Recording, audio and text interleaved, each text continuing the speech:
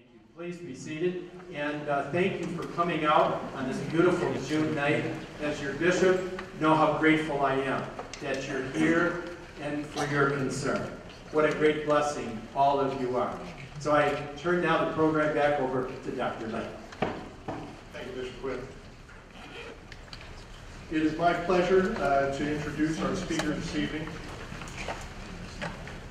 Teresa Collett is Professor of Law at the University of St. Thomas School of Law, where she teaches property, bioethics, and a seminar on human sexuality and the Constitution. At the request of Pope Benedict, she serves as a consultor to the Pontifical Council for the Family. She also serves on 2 archdiocesan committees, one regarding bioethics and the other concerned with marriage and family. She is director of the Pro-Life Center at the University of St. Thomas and maintains a small legal practice dedicated to assisting public officials, defending laws protecting the unborn and the vulnerable. She has represented the governors of Minnesota and South Dakota and served as Special Attorney General for Oklahoma and Kansas. Tonight she's going to address religious liberty in healthcare. Please welcome Professor Teresa Collett.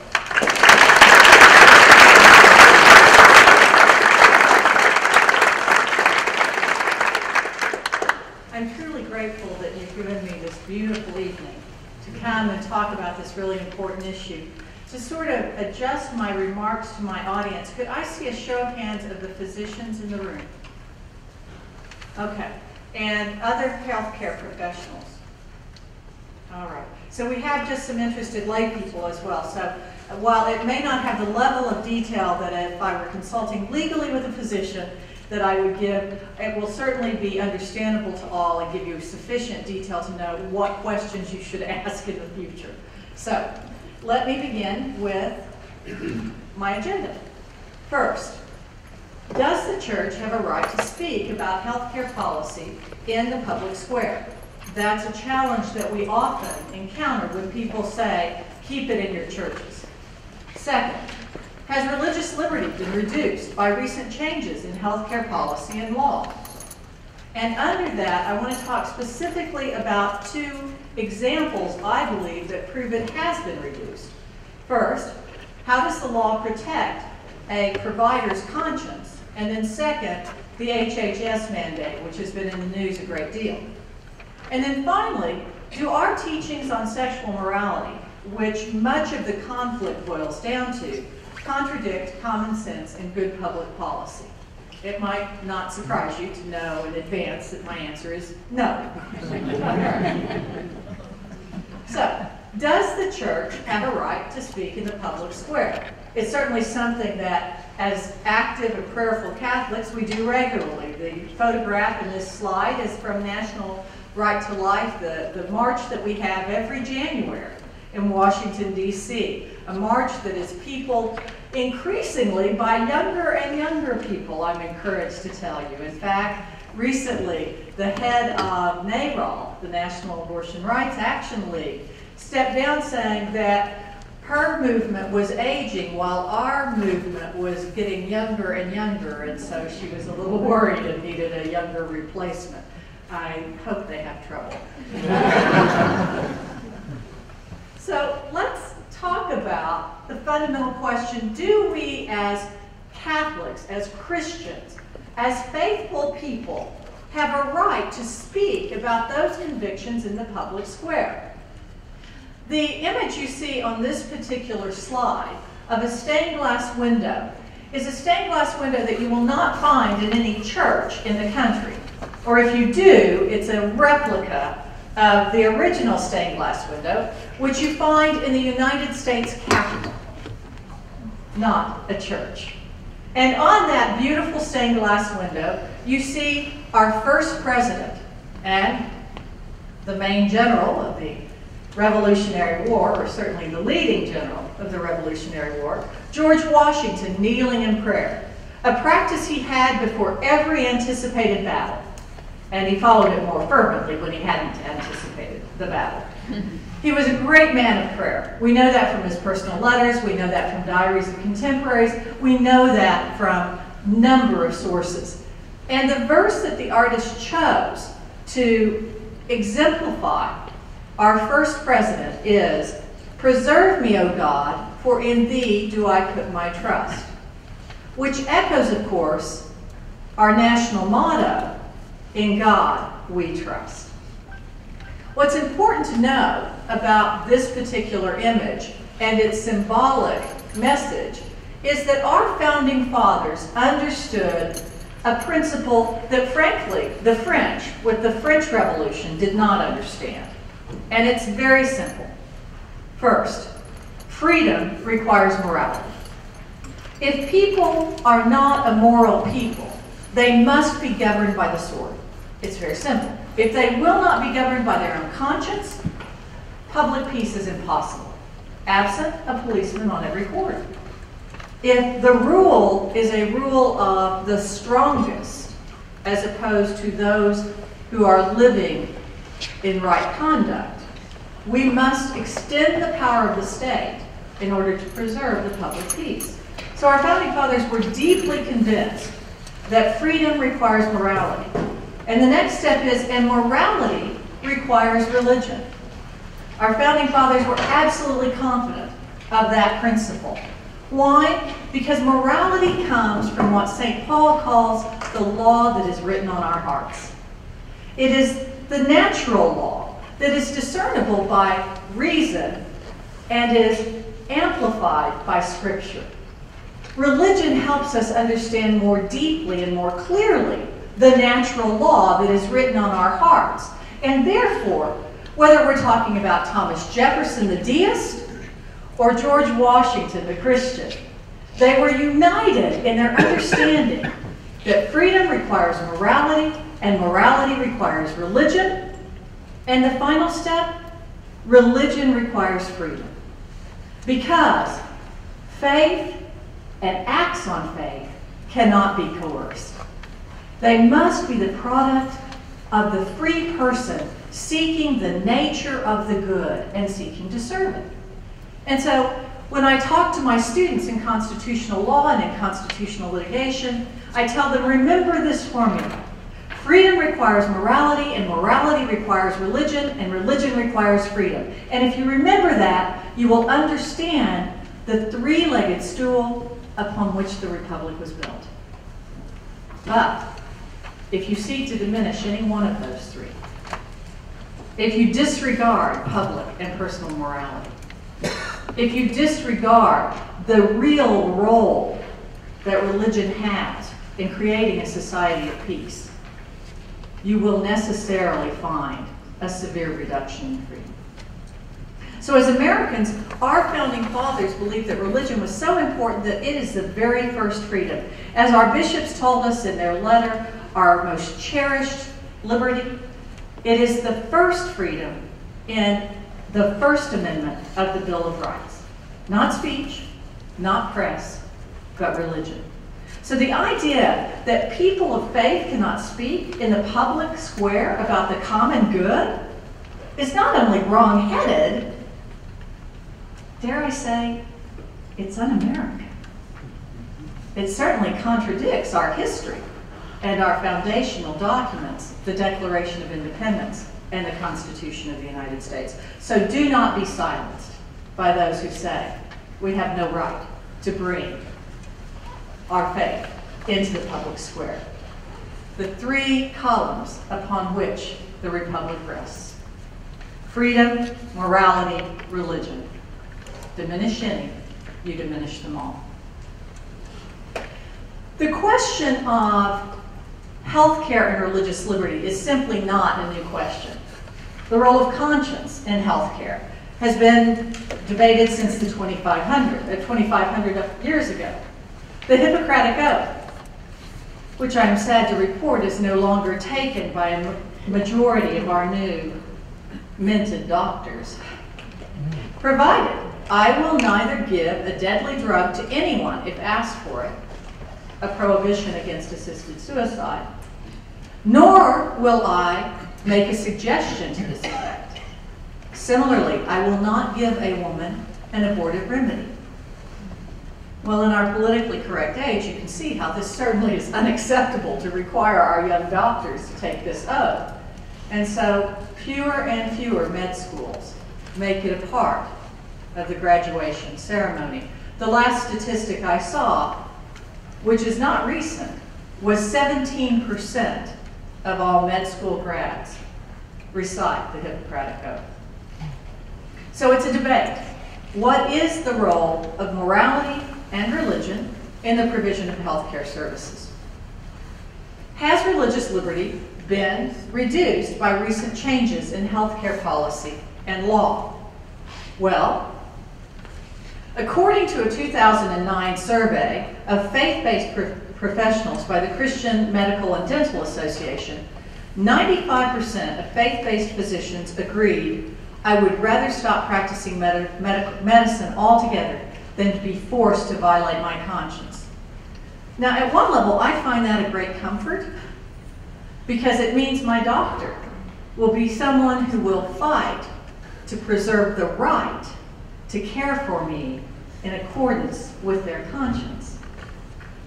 32% of faith-based healthcare professionals reported having, quote, been pressured to refer a patient for a procedure to which they had moral, ethical, or religious objections. 39% of faith-based healthcare professionals have, quote, experienced pressure from or discrimination by faculty or administrators based on their moral, ethical, or religious beliefs. 20% of faith-based medical students say they are not pursuing a career in obstetrics or gynecology because of perceived discrimination and coercion in that field. This was a this was a computer survey of over 1,800 healthcare professionals.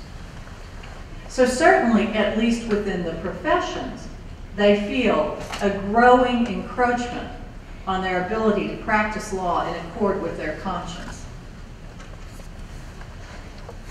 Now, the United States has a long history of protecting physicians in particular, but some of the newer, the Holy Spirit may be calling, I best answer it and then turn it off.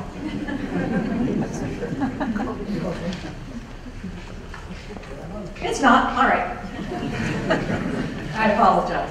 So, we've had a long history of statutorily protecting physicians' consciences, and then, more recently, a broader definition of healthcare providers.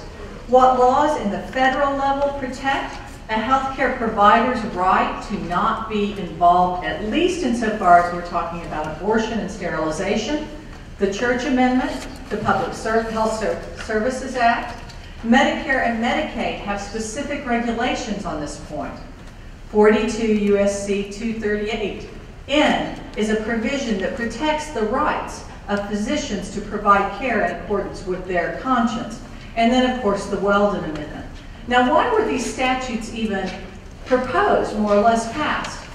Well, in the 1960s, the federal courts began to believe that healthcare providers were similar to a public utility, that they should provide services upon demand, because informed consent meant that it was the patient who directed what should occur in any instance, and that a healthcare provider, in order to ensure access, should not decline to provide whatever the requested services were.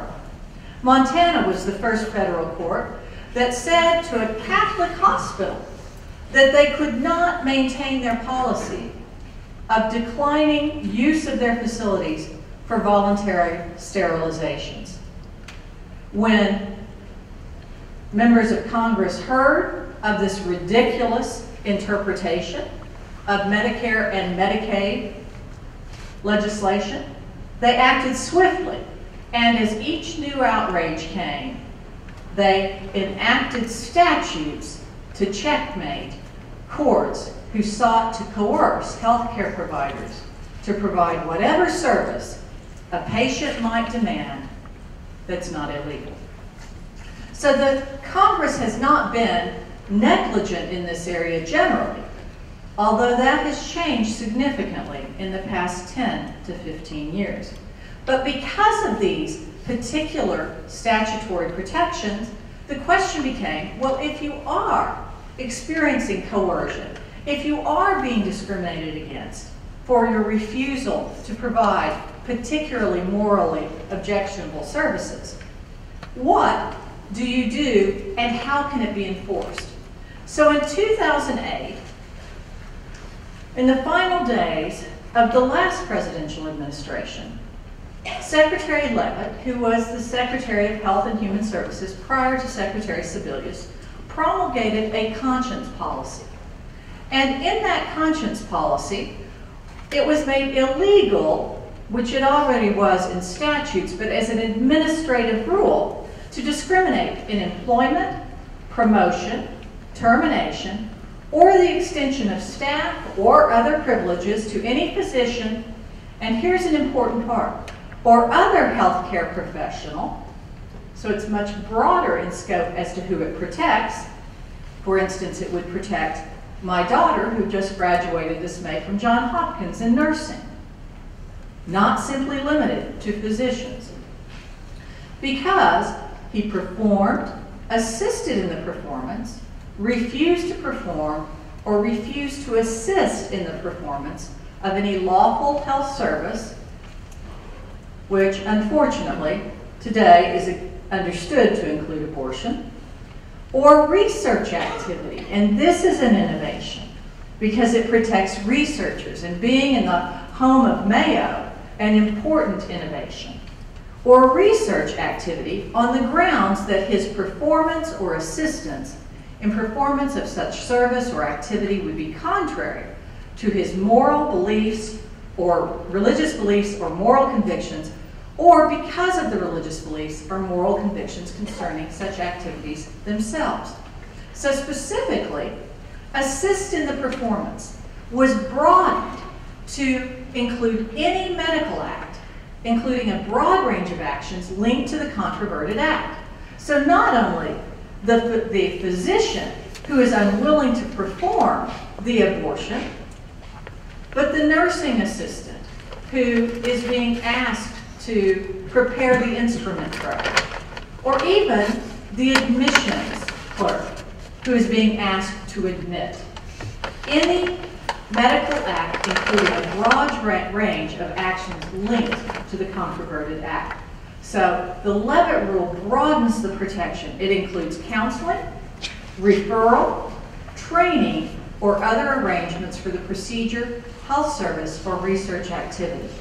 The inclusion of training is of crucial importance because we have seen various professional associations of physicians, like the American College of Obstetricians and Gynecologists, attempt to force a regulation or rule that would require every medical resident seeking to become an obstetrician or gynecologist to undergo training in abortion, notwithstanding that a D&C, where the pregnancy has already ended, but there has not been the spontaneous expulsion of the child, notwithstanding that almost all of the technical skills can be learned in those instances through a moral procedure. So the inclusion of training is to checkmate accreditation agencies that would change the nature of medical education and require faithful students in this area to perform immoral acts as a condition of admission into the wonderful profession of nursing or of medicine. So, it defined the term healthcare entity to include individual physicians or other healthcare professionals, healthcare personnel, a participant in a program or training in the health profession. That's important because, of course, the first-year med student isn't a physician and would not qualify. So the regulation specifically gave students in these programs protection. For example, the University of Vanderbilt recently established as a requirement to admission to their master's program in nursing that the applicant be willing to assist in the performance of an abortion. Now, I'm proud to report that a group of lawyers that I'm associated with that provides pro bono legal services in particular cases were able to persuade the University of Vermont that they did not want to enforce or continue that policy, at least unless they wanted to pay big sums of money to lots of people. So, but it's important because the regulation protects not only the student, but the applicant for training or study in the healthcare professions. A postgraduate physician training program, a hospital, a provider service sponsored organization, a health maintenance organization. They went about and crafted a very broad definition of who the healthcare entity to be protected by these conscience regulations are. Similarly, in their regulation, they talked about the workforce, and they broadly construed it. Workforce means employees, volunteers, trainees, contractors, and other persons whose conduct in the performance of a work for a department-funded entity, meaning they're taking government funds, is under the control of authority of such entity, whether or not they are paid by the department-funded entity or healthcare providers holding privileges in that entity. This broad definition is particularly important in order to protect researchers who do not want to participate in embryonic stem cell research or other morally problematic procedures and studies. So in 2008, at the close of 2008, the Department of Health and Human Services had a very broad protection to almost everyone involved in the healthcare practice. And it covered both religious and objections based on moral conviction, and allowed them to opt out or to perform certain services that they found morally necessary. But that changed. Almost immediately after taking office, the new administration withdrew the healthcare regulations that I was just describing, and took 3 years to formulate a new regulation in order to provide an enforcement mechanism of statutory protections found in the Church Amendment, the Weldon Act, and those other federal statutes that exist to protect physicians and other healthcare providers. And in their new regulation, they eliminate all of those broad and helpful definitions. Therefore, interpreting these statutes, I'm just going to talk louder and wave your hand if you can't hear me in the back. My kids tell me I can talk very loud. All right. So it eliminated all of those broad definitions that ensured protection of things like the admission clerk, the EMT, the researcher, the assistant, the lab tech in the research lab. Eliminated all of them, returning to a question of what the statutory scope would be. And therefore, at least implicitly, by the comments, which are not effective as agency rules, but are effective in interpreting those agency rules, essentially restricting it back to those licensed healthcare professionals, i.e. physicians and nurses, or DOs and nurses, and not allowing this broader community of those who contribute to providing health care in coverage. It also appears to restrict the procedures that will be covered under conscience protection, because the Levitt Rule broadened the procedures that would be protected if you object to them. Things like sex change operations, things like embryonic stem cell, things that simply were not really under consideration when the very first of these statutes began to be passed.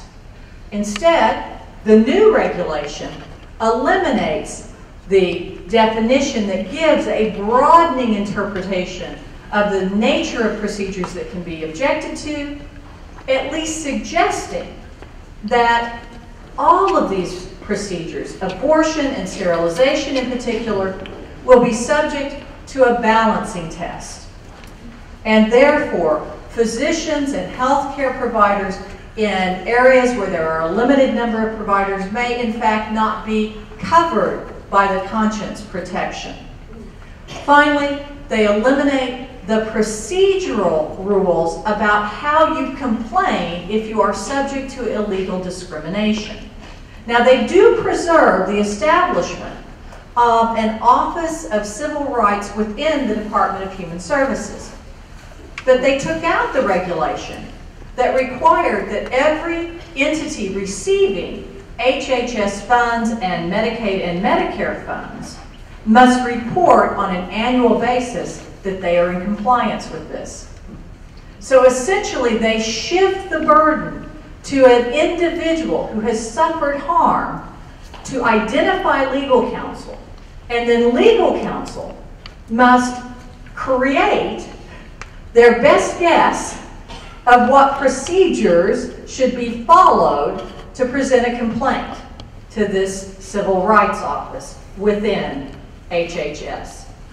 As a lawyer, it's appalling. The one thing you should be able to do is know who you complain to and what the nature of the complaint has to be and what the rules the complaint will be adjudicated under are.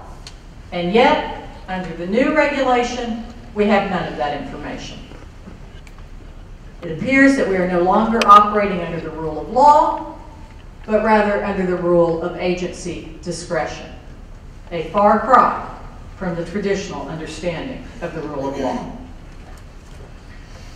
So that's the huge shift we've seen in conscience protection. What about the HHS mandate? And why do we, in particular, in union with our bishops, but not just us, many people of many faiths and many people of no faith, except themselves, oppose the HHS mandate?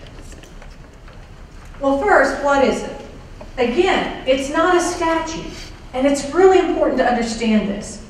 We have no elected official who promulgated this rule. Rather, it comes through an agency, which is an executive appointment. Now, it is true that Secretary Sebelius had to be approved by Congress, but she herself holds office with absolutely no accountability to the voters directly. So, Secretary Sebelius promulgated a rule that requires employers to provide insurance plans that cover contraception, sterilization, and abortion-inducing drugs.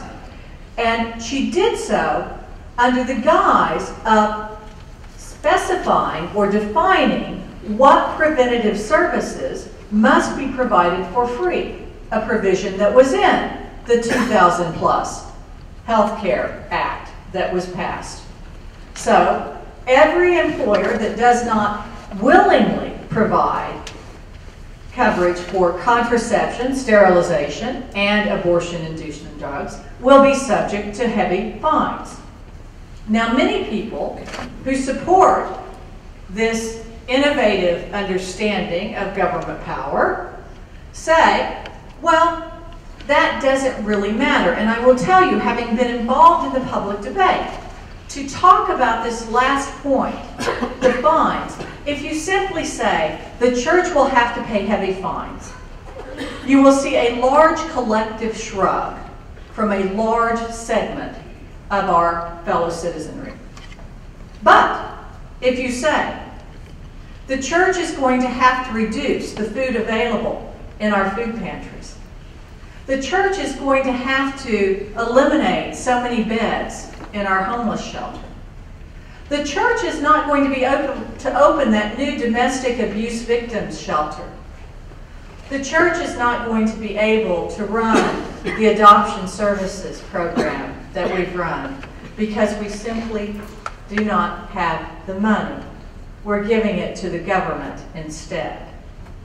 you get a very different public response. Because while they may not share our faith, and they may not value our God, they value the good that we do in society. So as you discuss this with your fellow citizens, cast it in terms of the great good that the church does, and how these fines will simply go into some government coffer to fund the bridge to nowhere, as opposed to adding 2 more beds in that homeless shelter. The exemption within it is very limited. It applies only to religious employers that employ primarily members of their own faith and serve primarily members of its own faith. And yet, it is the tradition of the church, following the example of our Savior, to not condition our care of the sick and the elderly and the vulnerable in our society upon their membership as a Catholic. Even the dogs have a right to the crumbs from the Master's table. We see that as a lesson to us that the good we do must be extended to all, that everyone is our neighbor, and that our social services must not be restricted. Essentially, if we are to adopt that definition, we will be retreating in and in and in until eventually we provide no services to anyone outside the walls of the building we stand in today. Organizations such as Catholic hospitals, universities, and homeless shelters simply will not qualify because we do not condition our educational services or our shelter or the health care services that we provide on the basis of religious affiliation. And whether an organization is exempt will not be decided by the organization, not by the church, but rather by some government bureaucrat. Now let me pause here. This exemption, in addition to not covering the University of St. Thomas, where I teach, or St. Joseph's Hospital, where my daughter gave birth to our second grandchild 5 months ago. In addition to not covering those entities, it will not cover any private employer who seeks to conduct their worldly affairs in accordance with their teachings regarding the gospel. My husband and I, before I went to law school, owned a small bridal salon that grew into several tuxedo stores.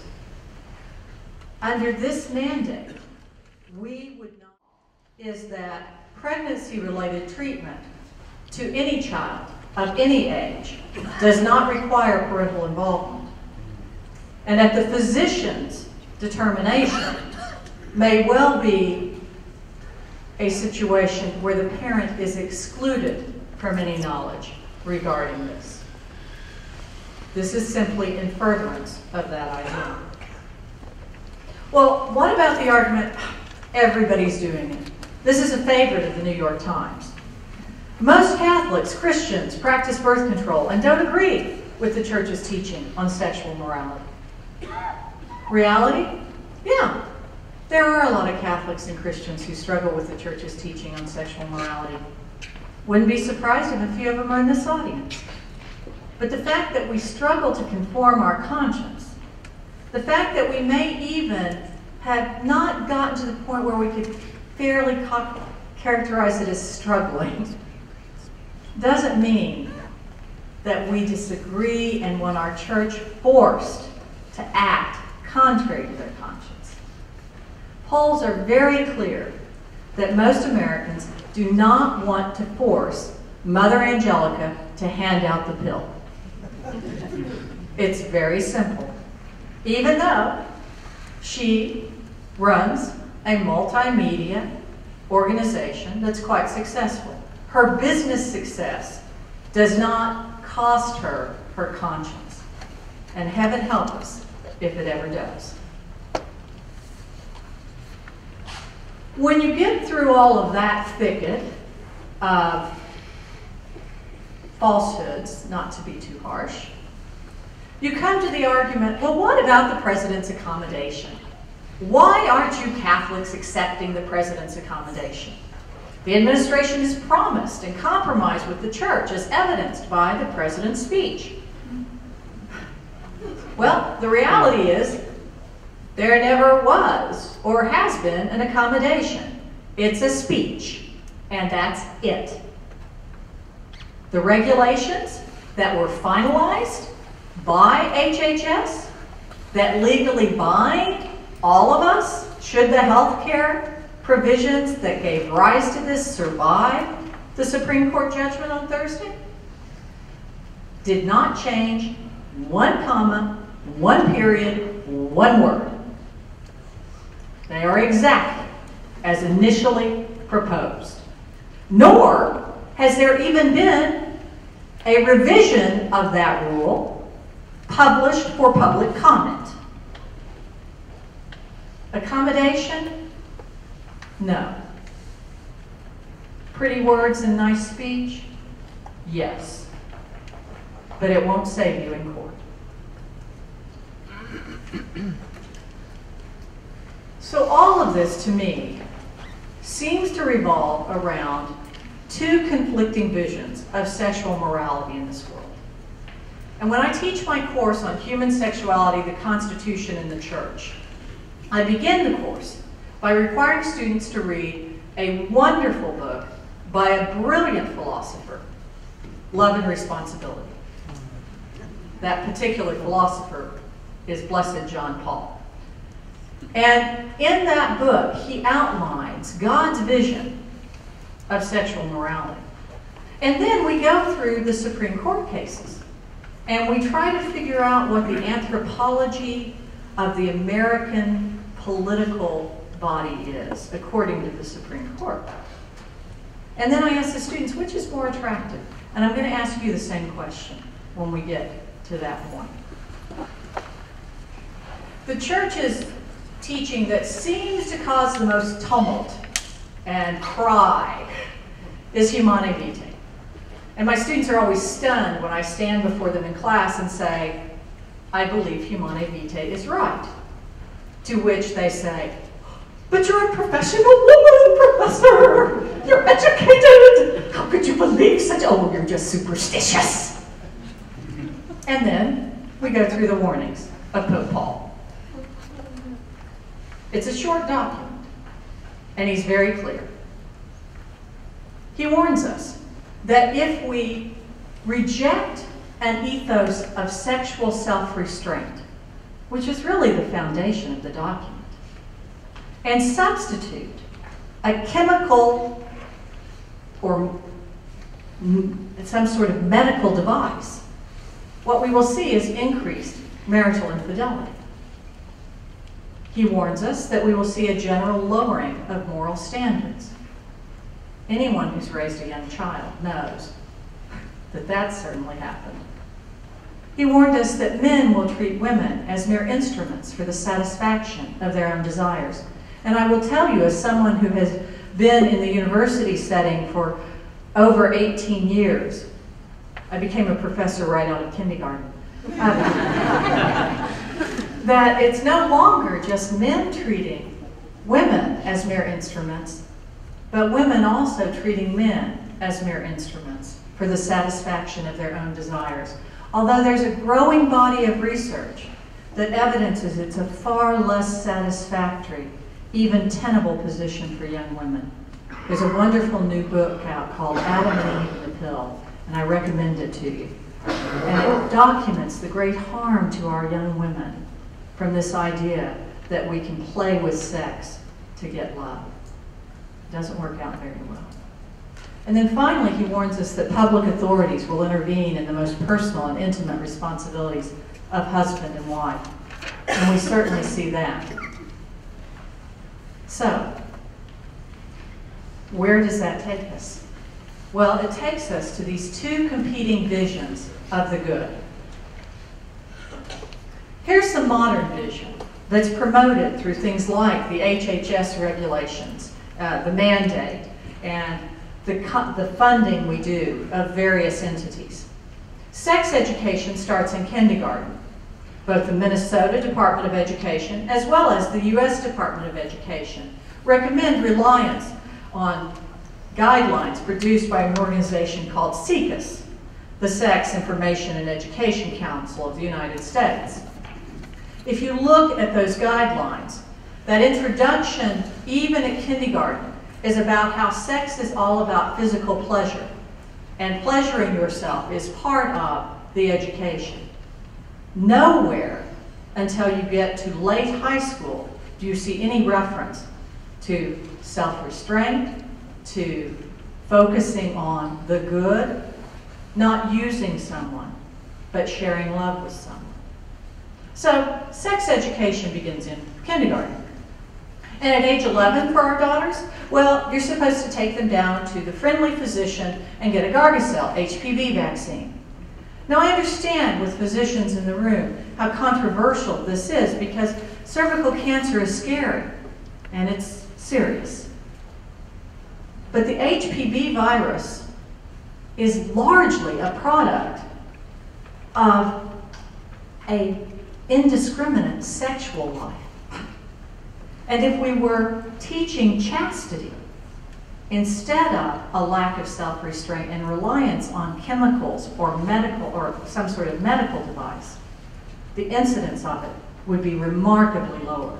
So we send our 11-year-old daughters to have a discussion about why they need this shot. And it's because we know you're going to start having sex soon, and we want to protect you against the physical consequences of that sort of decision.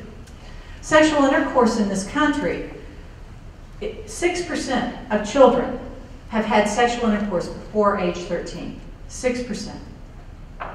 The evidence is overwhelming that almost every one of those kids, it is a forced situation.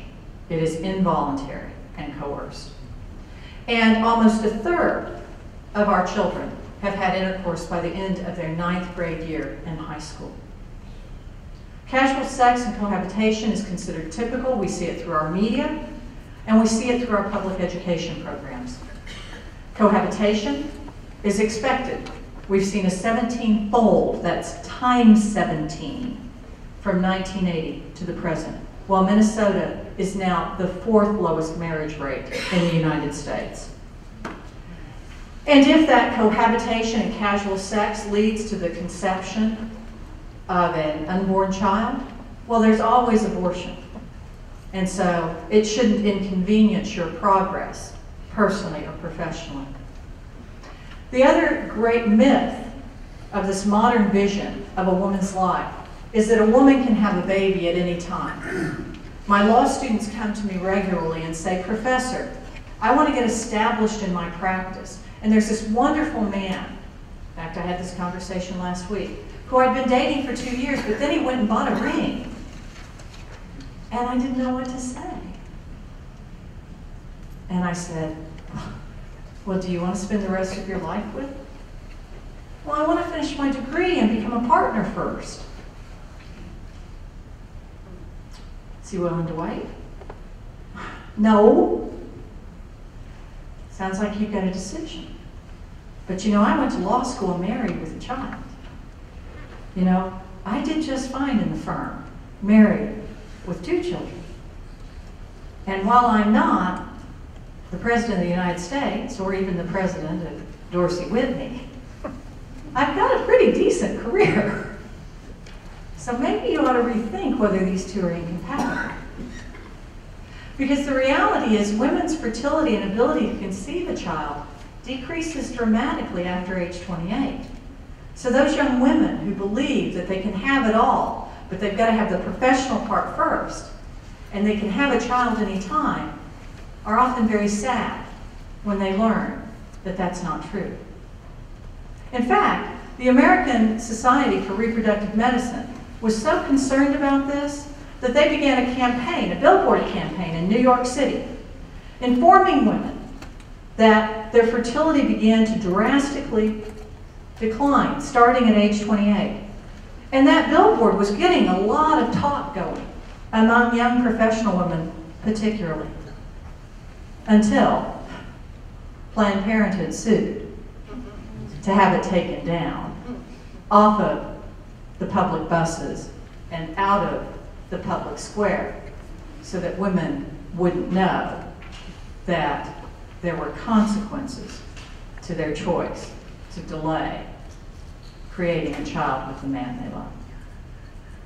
So, this is the contemporary vision. What does our church offer that could possibly compete with that? Well, let's begin with a commitment that we want not only every child to be a wanted child, but we want every child to be protected in law, regardless of whether they're wanted.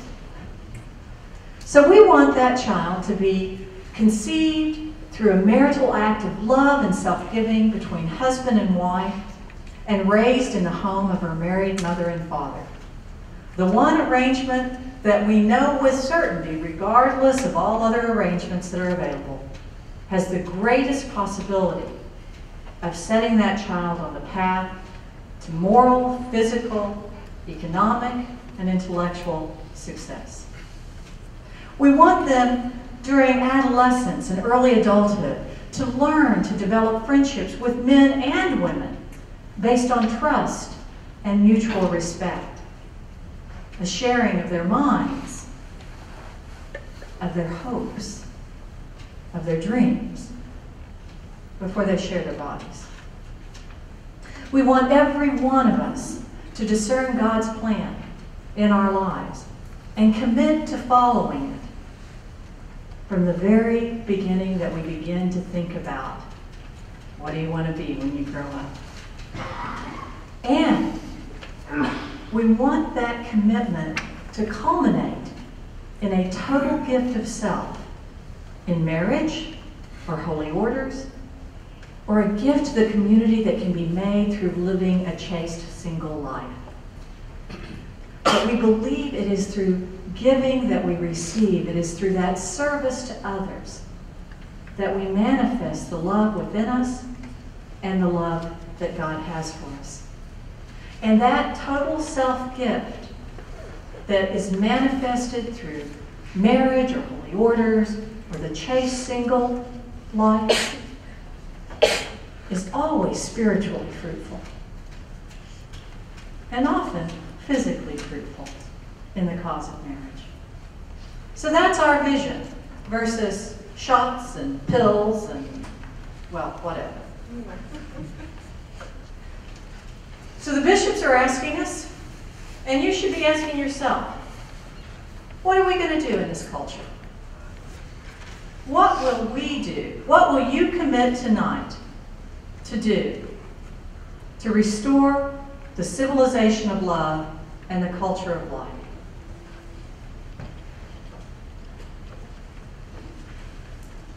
In making that commitment, understand that it may be costly. Martin Luther King Jr. in 1967 in a speech made the following statement. On some positions, a coward asks the question, is it safe? Expediency asks the question, is it politic? Vanity asks the question, is it popular? But conscience asks the question, is it right? And there come a time when we must take a position that is not safe, nor politic, nor popular. But we must take it because conscience tells us it is right. Search your conscience, form your conscience, and exercise your rights as American citizens to demand recognition of the natural great gift of religious liberty. Thank you.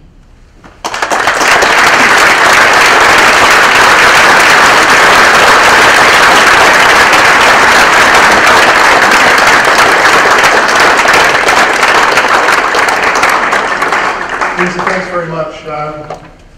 We do have some time for some questions, so anybody who would like to raise a question, just raise your hand and we'll call on you.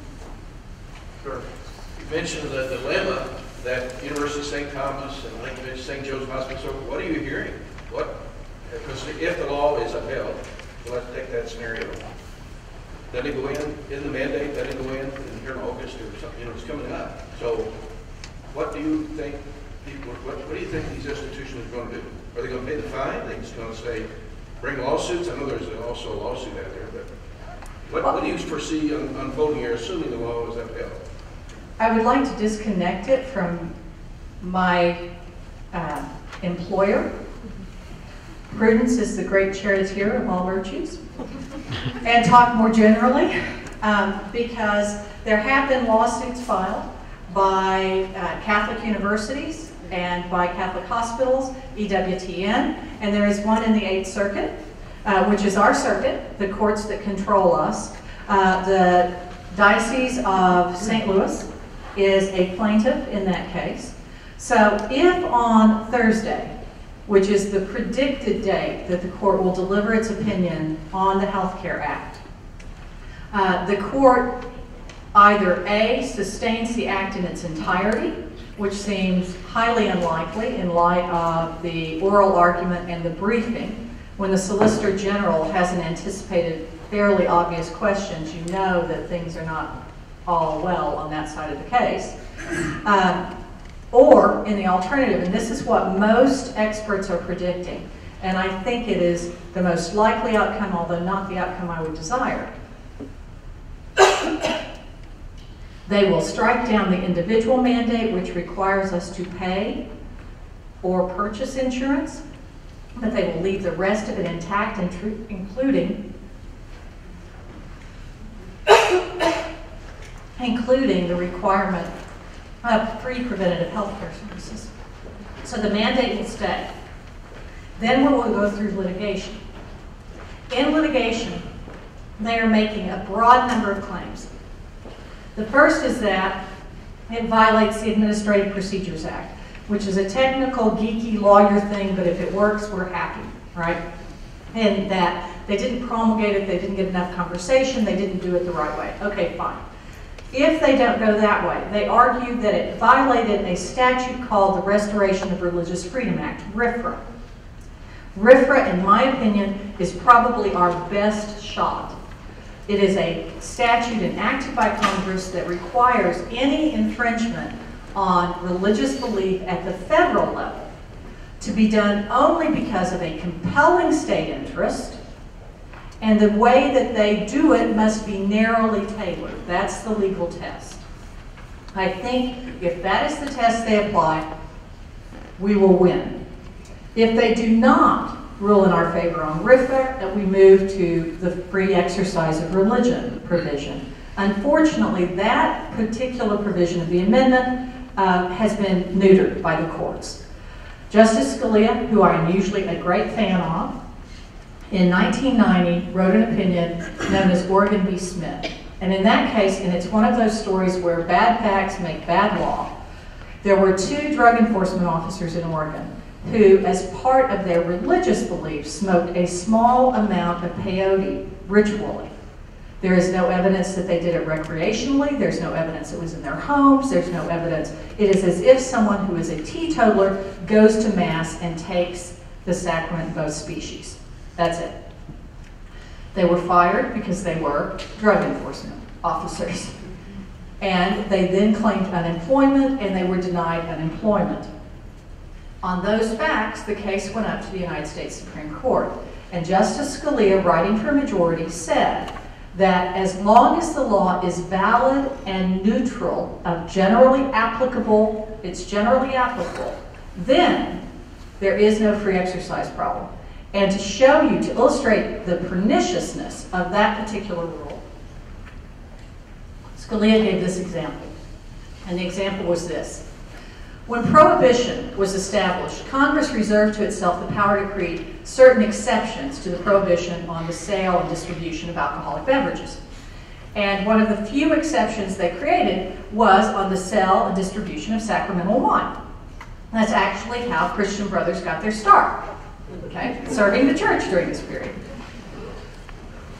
Scalia said in this 1990 opinion, if Congress chose not to have that exception and forbade the sale of all alcoholic beverages, including sacramental wine, that would be constitutional under the new test.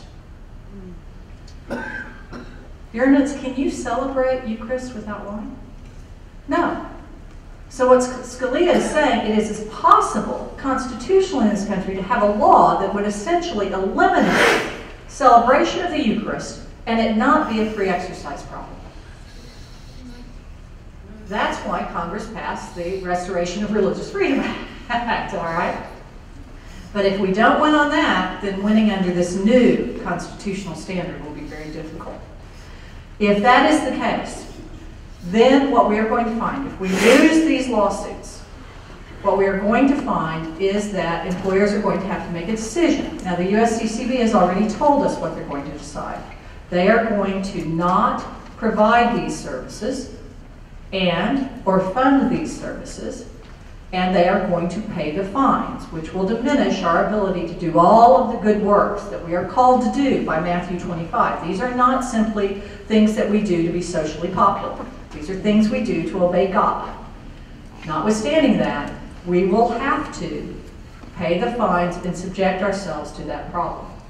Will private employers do it? Some will, some won't.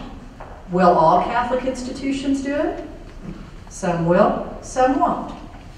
But at that point, we will be living in a situation where many of us who are not people of heroic virtue, we are just ordinary Catholics who love the Lord, but being heroes isn't in our playbook, will find that it's not civil disobedience we're talking about, it's conscientious refusal. What's the difference? Civil disobedience is where you really do have heroic virtue. And you step up and you say, this law is unjust, so I'm going to violate it. And I'm going to accept my punishment. And when the public sees that they are literally imprisoning an 80-year-old bishop for praying the rosary 10 feet out of the side of an abortion clinic, they will recognize how unjust this law is. And their hearts will be moved and they will change the law.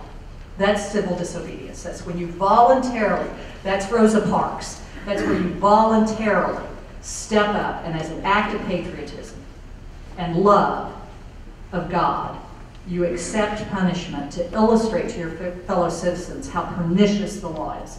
Most of us don't have that sort of heroic virtue. But conscientious refusal is a different animal.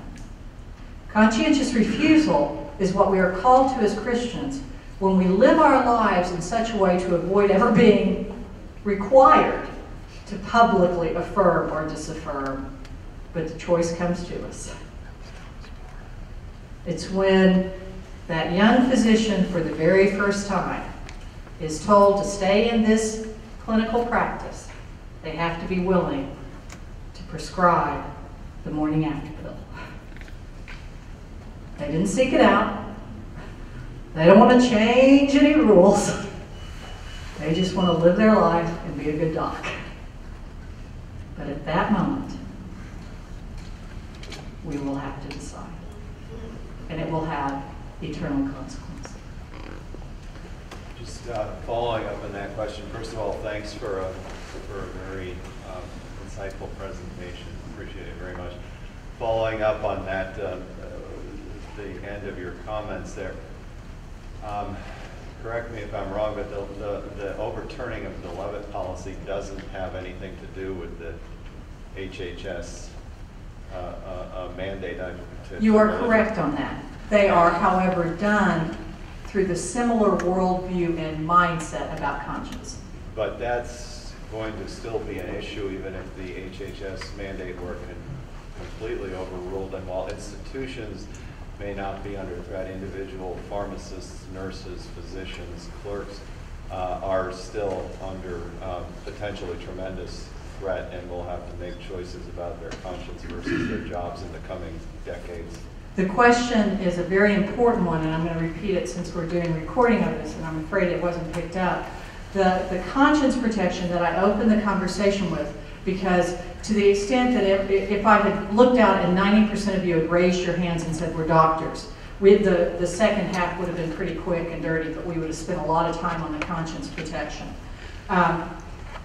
That is separate. It is a separate administrative action from the HHS mandate. And even if the Health Care Act is completely set aside as unconstitutional by the United States Supreme Court, this policy about conscience protection, this narrow, stingy policy that replaced the fulsome coverage that we had, will be in place until changed by either congressional act or by administrative act. Either the president could order a different policy to be put in place, a reinstitution of the Levitt policy, or they could craft a similarly fulsome protection. But you are quite correct. The two are disconnected as far as legal efficacy, but very connected as far as worldview and understanding the role of religious belief in healthcare. Yes, ma'am. Would a Catholic hospital who won't do abortions now be required to do abortions? The question is, would a Catholic hospital that does not allow its facilities to be used for abortion currently be required to do abortions?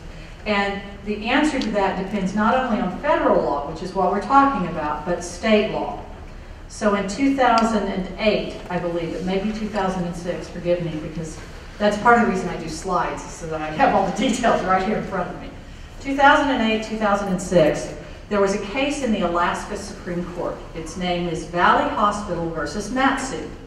And in this case, because Alaska is such an odd state, you can't even get to the capital without a plane, okay? So it's a very odd geographic state. So there are very few hospitals and there are great distances to travel between hospitals in that state. An abortion provider wanted to provide abortions all the way up through the third trimester. But new regulations were enacted by the state legislature that required certain facilities to be available and certain medical equipment to be available in case something went wrong. But that would require remodeling her clinic and spending more money, et cetera, et cetera, et cetera, when there was this lovely community hospital right across the street. And this hospital was not a public hospital. It was owned by individual members of the community who came together and created this private hospital. But if you lived in the community, if you paid $25, you could join the association and be a part of the ownership of the hospital. Well, for a short period of time, they provided their facilities to the abortion provider. But then people began, as people are, to see the injustice inherent in abortion. And they decided to establish a new policy that they would not allow their surgical facilities to be used for abortions except where there was a threat to the mother's life. The abortion provider, because she was going to have to remodel her facilities, sued in state court and said, I have a right to use the hospital facilities in order to perform my second and third trimester abortions. The Alaska Supreme Court said that under the state constitution of Alaska, which has a privacy provision, that notwithstanding that it was a private hospital, because it had taken a donation of land to expand its parking lot once, it became a quasi-public hospital and therefore must open its doors to the abortion provider.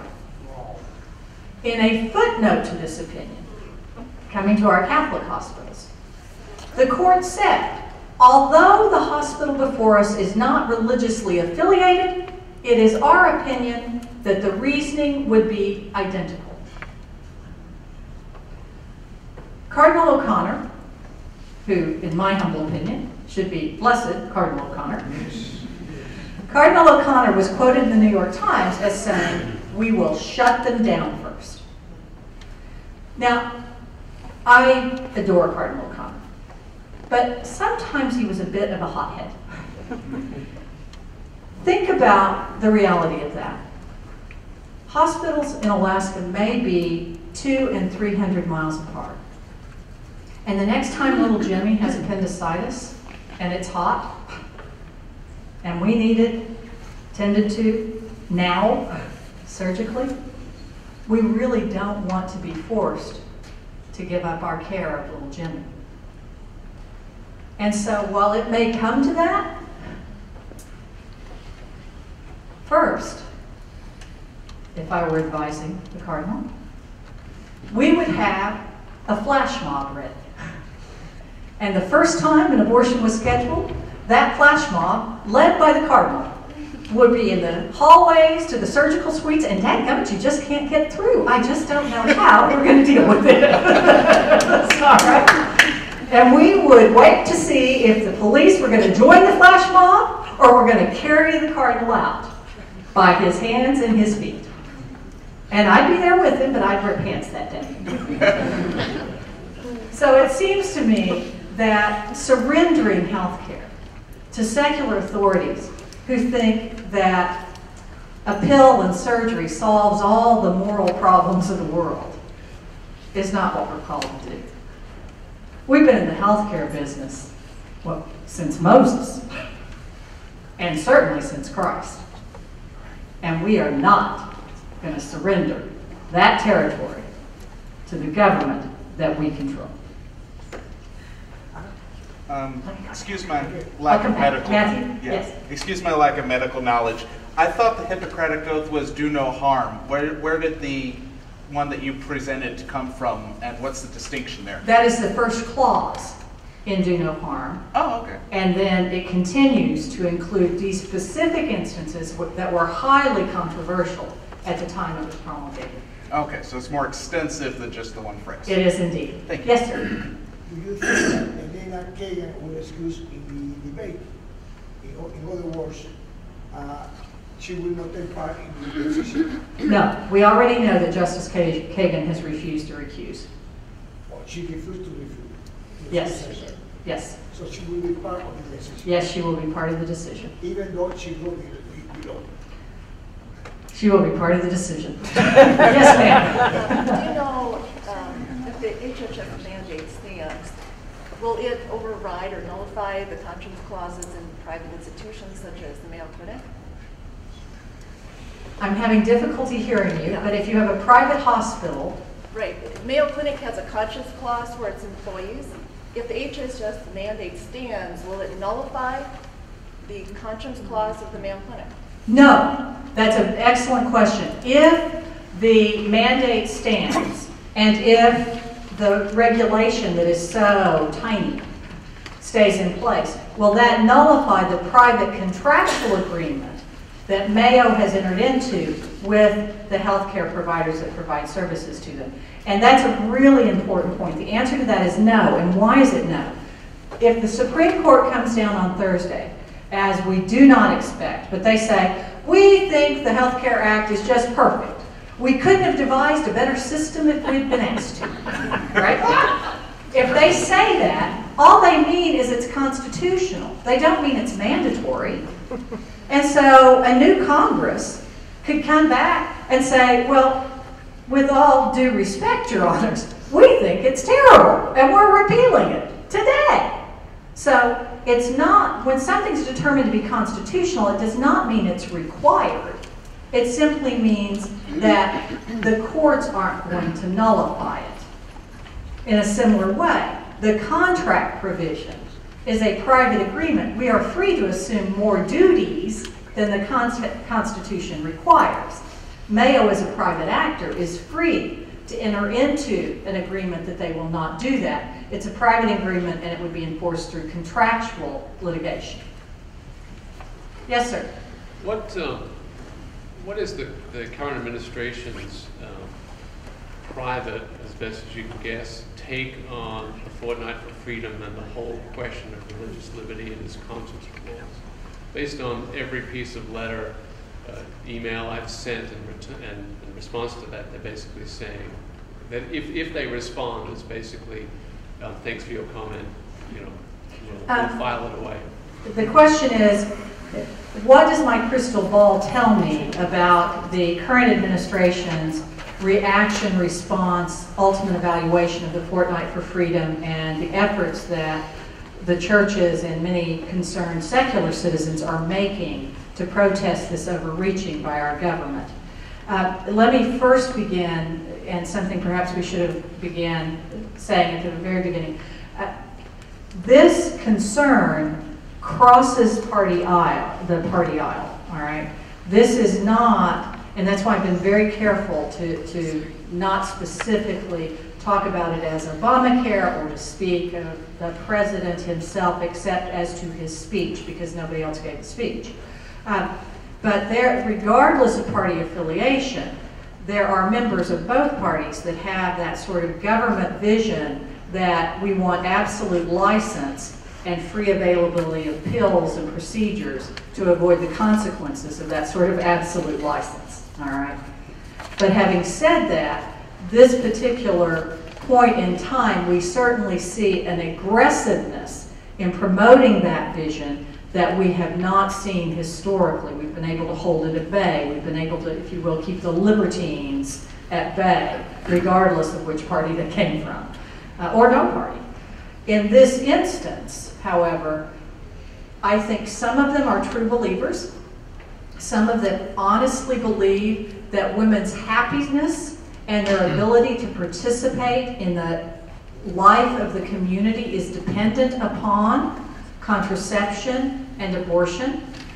One of my great disappointments in Justice O'Connor is in the Casey plurality opinion, which is the controlling opinion. She writes that contraception has allowed women to participate fully in the economic and political life of this country. Now, in fact, I have done research on women's progress prior to that opinion in 1973, and we see women governors. Texas actually had an all-woman Supreme Court for a brief time in the 19s. It was because all the men were members of the country club that was being sued, but nonetheless. They had an all-woman female court. So this myth that women have to sacrifice their fertility and their children on the altar of the economy and on the altar of participation in the world is exactly that. It's a myth. But it is egregiously perpetuated, and there are a number of people in leadership who believe it wholeheartedly. And so the fortnight will mean nothing to them. We are just misguided or Neanderthals. Take your pick. There are others for whom raw political power means something. And as citizens, we have every right to exercise our vote and to demand accountability. Centesimus Annus has a very clear passage from Blessed John Paul about authentic democracy requires the correct conception of the human person.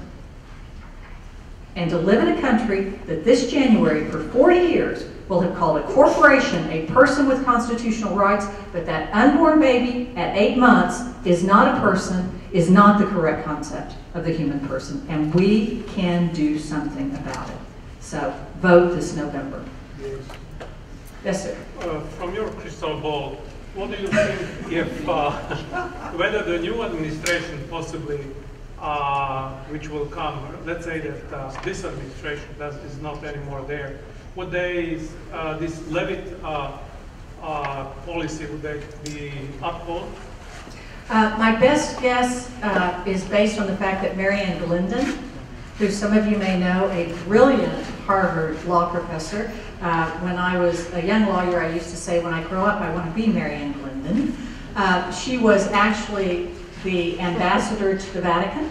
She's brilliant. She is advising the Romney campaign. And so he has surrounded himself with people like Robert George, Marianne Glendon, some very smart Catholics, so I would be very optimistic. Again, but this administration could change their hearts. Prayer is number one. Prayer is number one. All right? So pray for our president. Pray for our president. And pray for Secretary Sebelius, because as a person who holds herself as a Catholic, she needs God's grace to enter into her life more fully. So, yes. Do we have time for a couple more? I saw one more hand, I thought. We'll give it another 5 minutes. Yes, Father. What would happen if the Catholic organization decided to not follow the mandate and then didn't pay the fines? What would happen if the Catholic organization decided not to follow the mandate and then did not pay the fines that were levied? Corporate officers would be thrown in jail. It's very simple. Yes, sir.